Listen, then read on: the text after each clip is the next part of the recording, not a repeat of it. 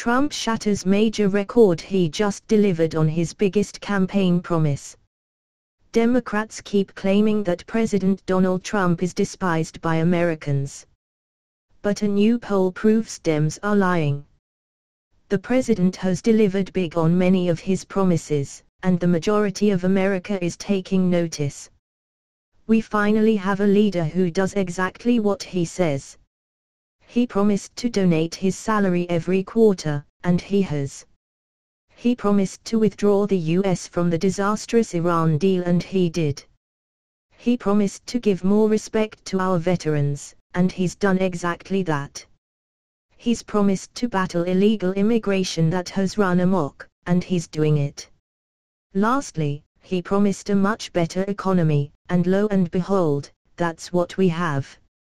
America is rolling again, and most Americans are applauding our leader. From Western Journal. The percentage of Americans who approve of the way President Donald Trump is handling the economy has hit an all-time new high.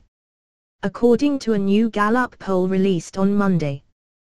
The poll shows that the majority of Americans, 53%, say they approve of the way the president is handling the economy.